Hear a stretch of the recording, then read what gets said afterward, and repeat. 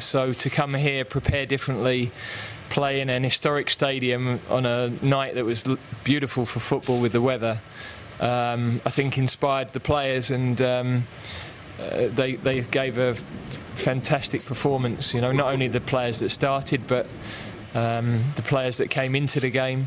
They kept the momentum going. We were able to get the players off who were on a yellow card, and a couple that are carrying knocks.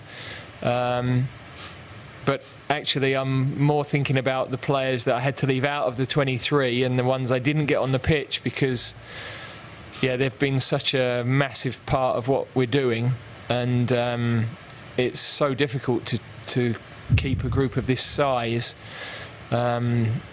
involved, happy, feeling valued, and yet those guys have been phenomenal with the way they've sacrificed themselves for the group, and they've understood the importance of the group. We're in a semi-final because of that spirit in a lot of aspects. Of course, the quality of the play as well, important. But you know, I've seen lots of nations go out of tournaments because the spirit hasn't been like these boys have got, and it's something very special that they've got to recognise.